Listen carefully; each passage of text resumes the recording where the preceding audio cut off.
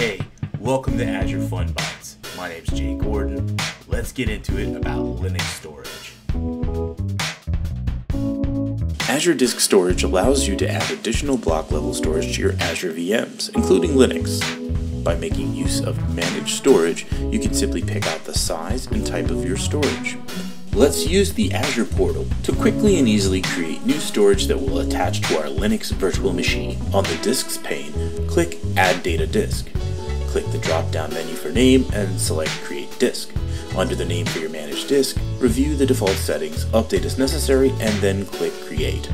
Click Save to create the managed disk and update the VM configuration.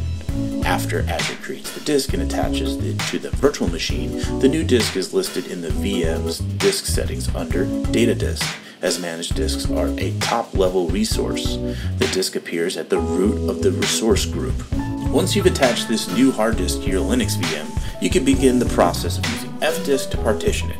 Mount the file system, put it in FS tab so that when you reboot it, you still have your attached hard disk. Along with disk, there's also Azure Files. SMB, that's right, a file share you can mount right to your server in the cloud.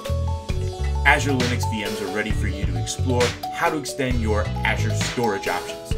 You can see more documentation in the links below, or you can get started using $200 free with Azure if you just go ahead and click this link. Once again, my name is Jay. I'll see you next time on Azure.